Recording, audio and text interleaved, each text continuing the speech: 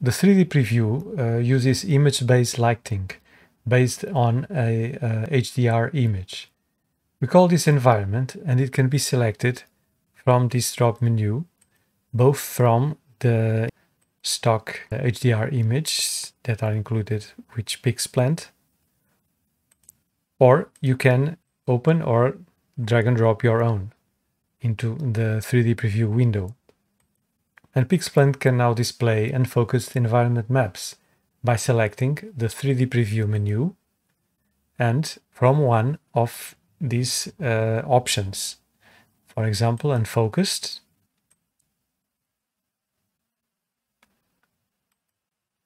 or unfocused, or hazy.